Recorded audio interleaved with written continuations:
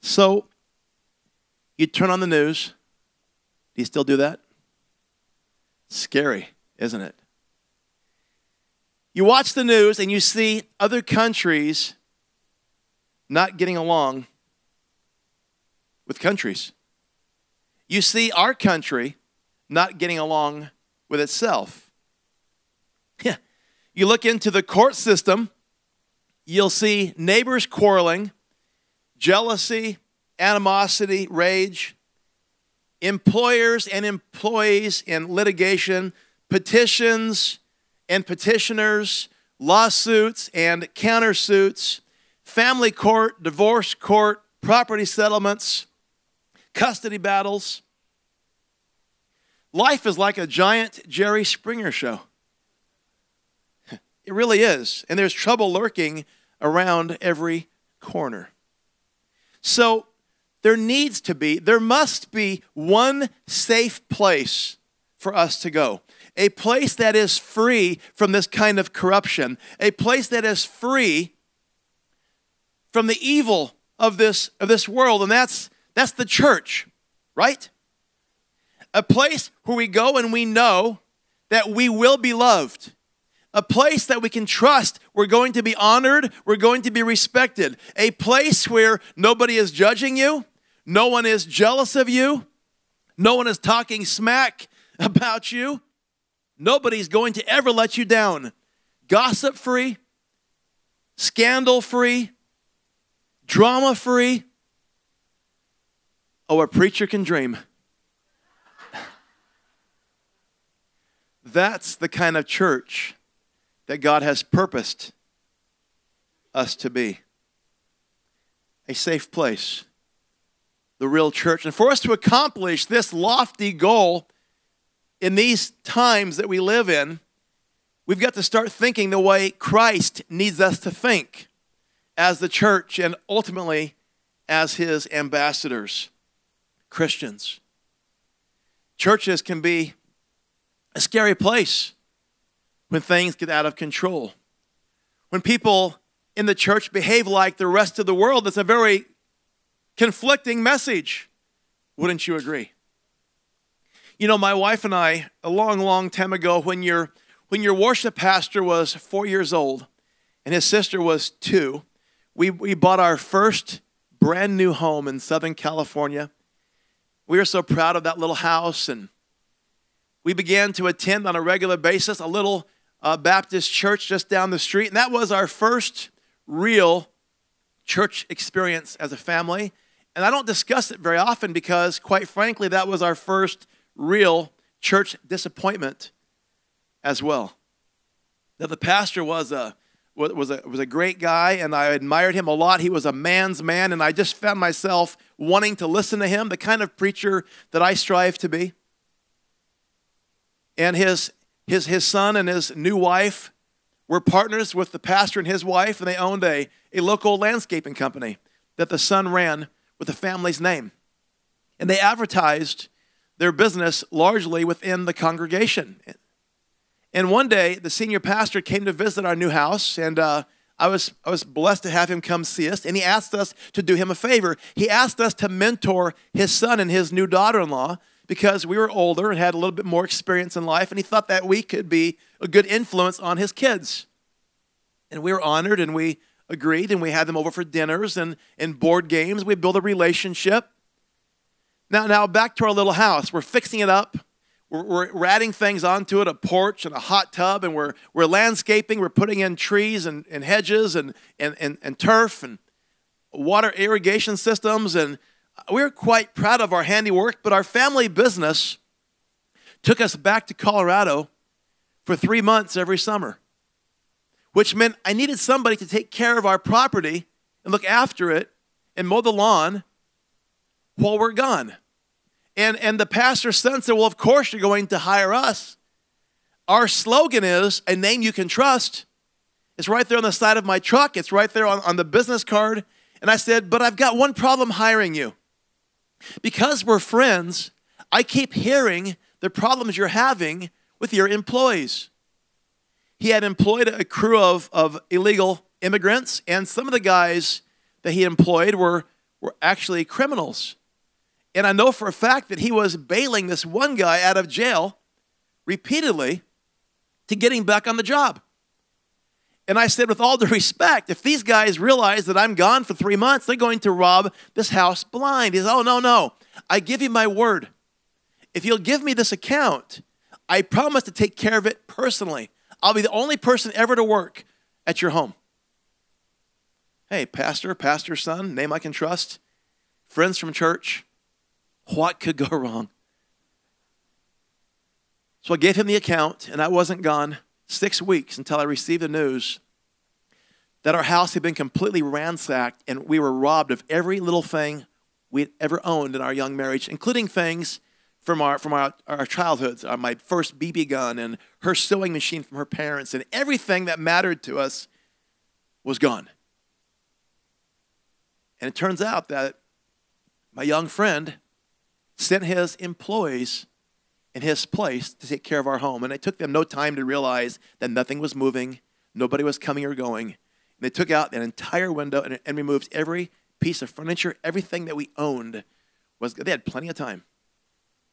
Now, my brother, who's your head of security here in this church, he's an ex-cop, and my dad's an ex-cop. And these two guys, they solved the case quite quickly. And they took the police right to the apartment where these two landscapers lived. And they went inside and they found a lot of our belongings that were not sold yet, including race car jackets with my name stitched on the pocket inside.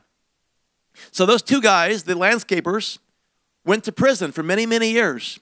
And the owner and his son, they just hired more guys and kept on sending them to other people's homes. And so I'm in Colorado, 1,000 miles away, and we don't text. There's no smartphones. I wrote a letter the old-fashioned way, and I wrote to the senior pastor. I said, with all due respect, I'm new to Christ. I'm new to the church. I'm just a baby here, but this seems wrong somehow, that you guys are advertising your business from within the church, and you're hiring people that we can't trust. Case in point, my house was entirely robbed. And I just think it's wrong, and you guys should make an adjustment in your business practices. It's not fair to your congregation. Did I get a response? No. A phone call, a visit, a letter, no, nothing. Nothing ever came. In fact, when I returned to California a couple months later, I walked into a restaurant in this small town, and there was the entire family, and they got up and they left like we were the scourge of the earth. So I never attended that church again. That's how fast the bad practices of this world can find themselves in ministry inside of a church and give a young family in Christ a very wrong impression. I thank God that I'm not that easily dissuaded. We can't be that kind of a church. We must be a church that agrees to no longer follow the patterns of this polluted world, and we must decide to be different. We need to look different. We need to behave different. We need to respond to situations that might cause us anger or grief differently. God expects better from us. Amen? We can't be like the rest of the world and call ourselves the body of Christ. That won't stand any longer. Now, is that pastor and his family, are they bad people? No, they're good people. Are my wife and I bad people? I don't think so. It's just one of those things where a bad communication, when poor choices were made, they got out of control. That happens in churches. That happens in church families. That happens in our personal families. Now, I'm not targeting anybody, and as far as I know, things are fine here in Crossroads land. But God placed this message on my heart that we must strive to be different. We need to grow up, church. We need to be different about how we handle trouble. You see, there's been trouble from the first family on earth. Think about it. From Adam and Eve and their boys, the first family, we find the first murder over the first case of jealousy. Now, Jesus said this in Matthew 18:20. He said, "For where 2 or 3 gather in my name, there I am with them." But every time 2 or 3 gather, there's trouble. Because we're not seeking Jesus in our midst. Amen? There's family feuds. There's church splits. There's dissension in the body. "Oh, pastor." I used to have this associate pastor back in Texas, and his wife would always say, "Oh, pastor, don't worry about a thing. We've always got your back." What I should have said was, "Well, you've got my back. Why don't you pull out the knife you've just put there?" Because behind the scenes, they're trying to take my job. And God exposed them. There's always this corporate America world trying to pollute the sanctity of God's house, of God's people. And we must decide that from this moment forward, we're going to handle disputes and difficulties not like the rest of the world. Now, it's hard. I've got a lot of Italian blood in my body. I've got a temper, and I've seen things a certain way for a long, long time. It's not easy making these changes, but well worth it. 1 Corinthians 1:10, "I appeal to you, brothers and sisters, in the name of our Lord Jesus Christ, that you all agree with each other on what you say. There be no divisions among you, that you are perfectly united." Now, God's not saying we should all wear our hair the exact same way, although I do think you would look nice. He's not saying we should all eat the same foods, but you would like tamales. He's not talking about our personal choices. We're not being called to be clones or sheep of that sort. What he's talking about is how we agree on him, how we agree on his word, how we agree to disagree, how we serve and settle in disputes and infractions within the body. We do things in agreement that God's word is perfect. His word has the solution for every difficulty that you're being faced with right now. If both parties or all parties involved in every dispute would apply the word of God to the situation, it would be the end of said dispute. 1 Corinthians 13:11. "When I was a child, I talked like a child. I thought like a child. I reasoned like a child. But now, church, we've become mature adults in Jesus. We are done with the childish ways, and we've put them aside." We must do this. We must agree that it's time to truly grow up. It's my great charge as your pastor to keep encouraging us, beginning with me, to continue growing, to keep maturing. If you think that you're mature enough in Jesus Christ, that thought in itself proves that you're immature. Because until the Lord reclaims us and comes back or we meet him, we're not finished. We have work to do. We have changes, good changes to make. Amen? Think about it. Listen to your inner dialogue. When somebody hurts you or says things, are your feelings hurt? Are you throwing a tantrum like that of a child? We need to die to these childish ways. You see, true change equals truth plus grace plus time. And I've often said that wisdom minus time is not wise at all. Because we all learn, if we choose to, from our mistakes. We all grow when we choose to apply the Word of God to our situation. Good, bad, and indifferent. I've learned so much from the mistakes that I've made because I have chosen to learn. I have chosen to be changed. I've chosen to apply the Word of God to the errors that I make. So must we all. We need to learn to love each other well. You see, true love always includes honor and respect.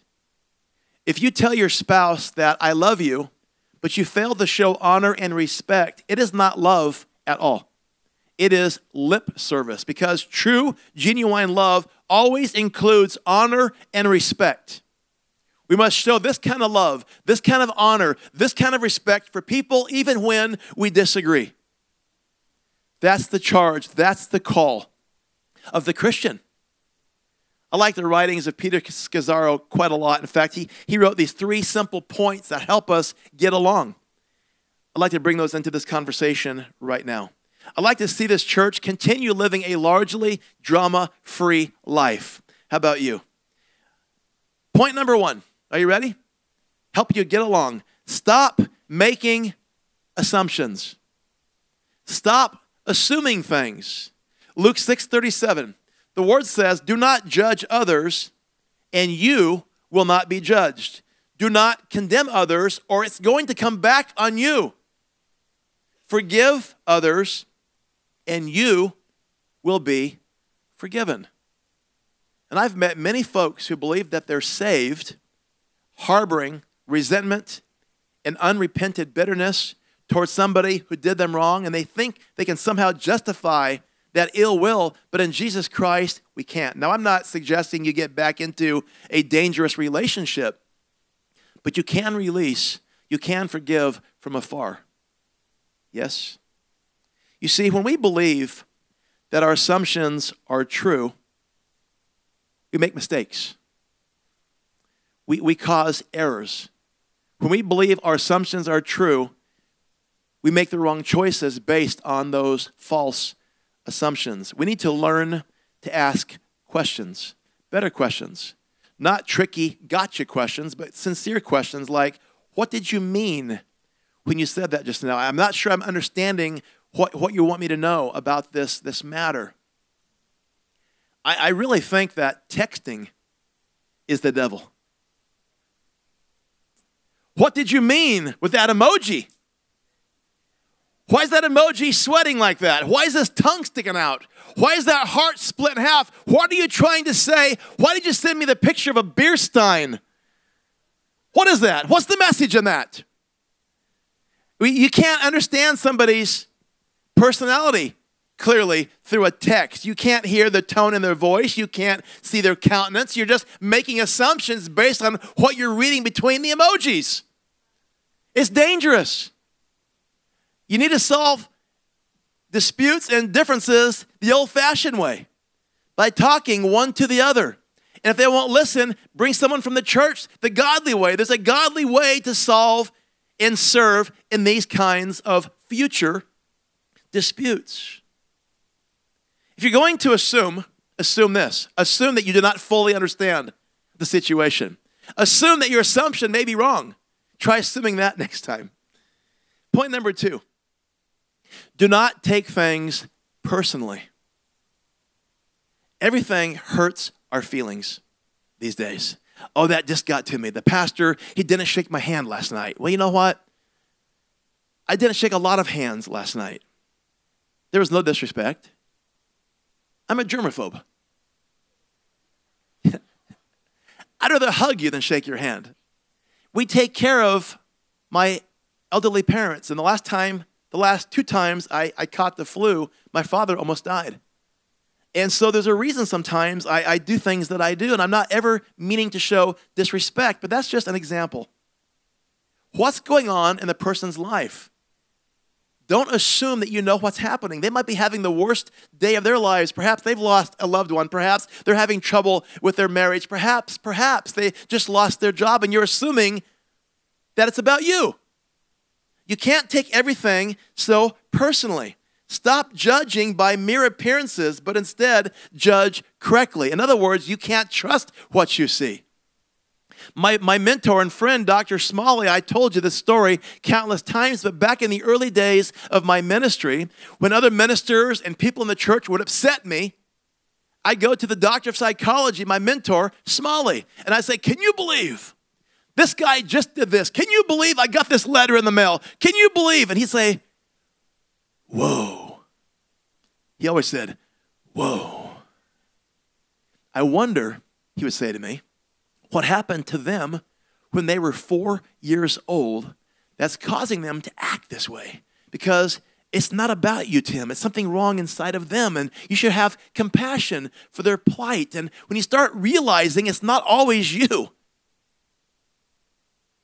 you see, we can build up immunity to the poisons that come and the toxins that come at us from other people when we finally realize and get this right, not everyone is always going to like us. And that's okay.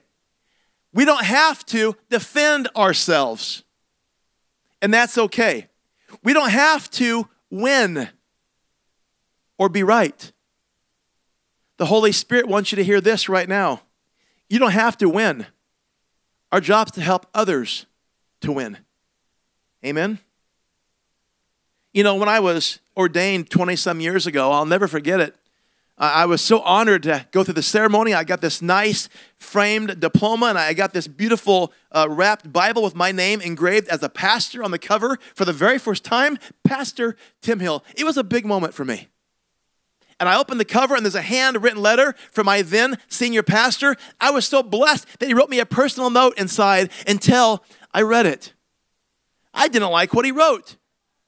Congratulations, Pastor Tim, on your ordination. Now, you will never win again. What? What kind of a thing? What have I agreed to here? I'm a fighter. I'm a winner. I always find a way to win. What do you mean I can't ever win again? But 20 years later, I just told one of our associate pastors this week the exact same thing. We don't win like the rest of the world. We don't fight like the rest of the world. We win better. We are vindicated. We shine like the noonday sun because we do what is right in the eyes of our Christ. Amen? I know who I am. I do not need approval. If you can say that, your feelings will not get hurt so quickly ever again. In fact, here's where I'm going with my belief. I serve an audience of one. If I keep my audience of one pleased with me, all the rest of my life is going to work out. And so will yours. We serve an audience of one. His approval is all that I need. A different pastor taught me years ago, and I just still live by these words. Stop trying to defend yourself. Stop trying to make yourself look good or make yourself look right. Just serve God and let Jesus champion your reputation for you. I've never heard wiser words spoken over this proud, arrogant man that God called to preach. I can't win these fights. In fact, I'm 57 years old, and at this point, I've decided that every time I engage in an earthly, worldly battle, I suffer the most. I'm upset. My system's thrown off. I can't think right. I can't praise. I can't preach right. These things, they eat away at me for weeks, months sometimes. And I've come to the place where I realize that by just spewing poison in return, in exchange for poison, I'm not better.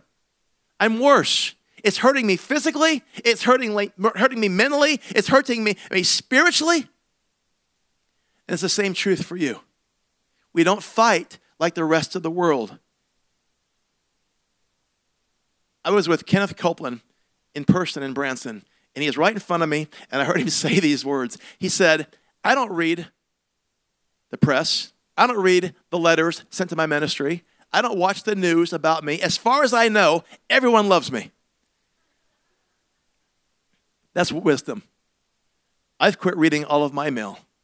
We now use bomb-sniffing dogs for that. You need to decide whose opinion truly matters to you, because when you stop taking things so personally, you'll find a remedy to getting along better, I promise you. And finally, point number 3. This is a work in progress for me. Practice speaking clearly and listening fully. Practice speaking clearly and listening fully. James 1:19. Understand this, my dear brothers and sisters. You must all, that includes all of us, you must all be quick to listen, slow to speak, and slow to get angry. You see, love is again translated through our respect and honor. We must show love by respecting and honoring other people. And everything really comes down to how we choose to communicate. When we have married couples come visit us that are having issues, it always comes down to lack of communication. It might involve sex or money or other things, but it always comes down ultimately to they were not communicating properly about all these other things. And that's true in any relationship. Honest to goodness, straightforward, kind communication can accomplish much. Amen? People don't care how you feel about them. They care about how you treat them. Your actions truly speak louder than words. James 4:10. Humble yourselves before the Lord, and he will lift you up. Humble yourselves before the Lord, do the right thing, and God will champion the truth for you. Humble yourself. You see, living well in Jesus Christ requires humility. Apart from humility, none of this is ever going to work. To get along well with others requires humility. To hear that small, still voice from God requires humility, because here's what's wrong with my flesh. Sometimes I get angry at the way somebody said or did something that involves me, and my flesh wants to recoil. My flesh wants to fight back. And the Holy Spirit's warning me, but I'm ignoring God because I want to satisfy the desires of my flesh and be mad first and then deal with it later like Peter. Right? That's not wisdom. That's not godly behavior. Those are childish ways that we must lay aside. We must listen in humility for that small, still voice giving us God's remedy, giving us God's resolution to every difficulty that we are facing. I'll say it like this. Are you ready? Stop treating God like the naked guy in the gym. What does that mean? Well, I'll tell you. I've been going to gyms since I was 18 years old. Been visiting gyms. I've owned several gyms. And in every gym, in my experience, there's always one weird, naked guy roaming the locker room. Whenever I go there, Dan, he's always in there. He's always in there by the sauna, over by the scale, going to weigh himself completely naked because those shorts might add an ounce. Got to weigh myself, I got to walk, I got to prance around the locker room, showing myself off. I'm afraid to look. I'm afraid to engage in a conversation. It might be misunderstood. I'm looking up. I'm washing my hands. I'm trying to get in and out as fast as I can. And this guy's always walking. Every gym, there's always one. In the sauna, outside the sauna, by the scale. Proud of how they look. I'm just curious at what age we become exhibitionists. What age does the guy say, hey, check this out? I'm thinking, you belong in the Smithsonian. Over by the dinosaur exhibit. Why are you doing this to me? Well, finally it happened. I was in Fort Worth, Texas, and I preached there for 5.5 years. And I went to the LA Fitness that was just one block from the church. And sure enough, same time every day, weird naked guy in the locker room. I'm in and out quick, avoiding any eye contact, avoiding any conversation. But one Friday afternoon, I walk in there. The gym is very slow. The locker room is very slow. My son was not with me this day. It's just me alone in the locker room. And there he is, the strange, old, naked guy. Just me and him. I ignored him, ran to the sink, washed my hands as fast as I could, and much to my dismay, I see in the mirror him walking up behind me and just standing there. Oh, no. I'm getting angry. He just keeps staring at me. I'm getting mad. I'm thinking, how's this going to go? Am I going to wind up in a fight with this naked old guy? How does that look? Let me tell you, you can't win a fight with a naked person. I don't like talking to naked people. Unless you are my wife, we're not having a conversation without clothes, I promise you. That's just the rule. I went to the doctor recently, true story. My urologist, if you must pry. My pants are gone, and he's trying to have a conversation. Well, how's the church doing? I said, you know what, doctor? We're not having this conversation until my britches are back up. True story, I said that to the man. I said, we're not talking like this. We're not talking naked. It's against my rules. Now this guy is behind me wanting to just stare, and I'm thinking, where does this go? How do you end this peacefully? What happens next? Then he spoke. Oh, no. He said, excuse me, would you hand me a paper towel? Come on, man, there's a paper towel dispenser just 3 feet to the left. Why do you want my paper towel dispenser? And I just froze, trying to get myself dried off and just get out of the bathroom. And excuse me, sir, can I please have a paper towel? What would you have done? The Bible says if a man asks for your cloak, you should give him your tunic. If he had asked for my jacket, I would have given it to him. He needed something. But I chose to pretend like I was deaf. This is a totally true story. I pretended to be deaf. And I dried my hands, and I walked off like I never heard a thing. And I got in my car, and I was driving home about 30 miles to our house, and I began to feel convicted. I started to feel ashamed. The church where I'm the senior pastor was 1 block from the gym. What if that man knew that? What if he had been to the church? What if he belonged to my congregation, but I didn't recognize the guy without his clothes on? How do you know? And I'm feeling ashamed. Then I thought, what if he's mentally handicapped?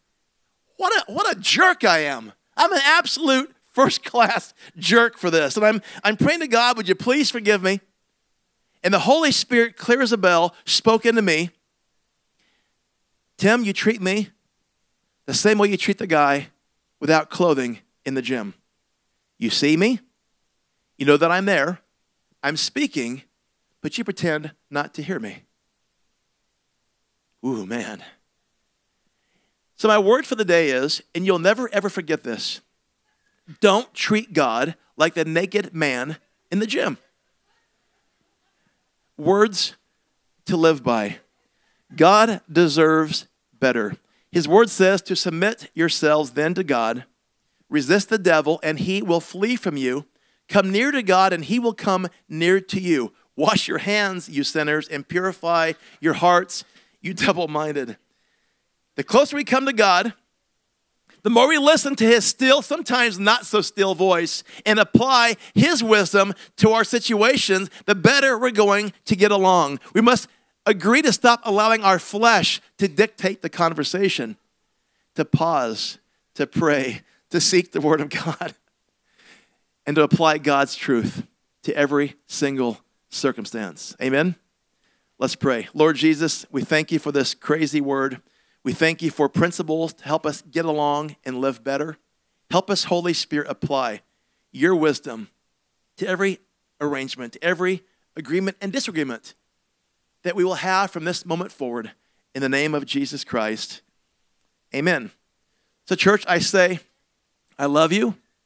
Apply these truths to your situations and keep your pants up. You're welcome, and you're dismissed. Hey guys, I hope you enjoyed watching that message as much as I enjoyed preaching it. If you want to see more things like this, well, like it and subscribe to our channel. Meanwhile, we've placed a link in our description that'll take you right to Crossroads website to learn more fun facts about this fun-filled ministry. God bless you. We'll see you soon.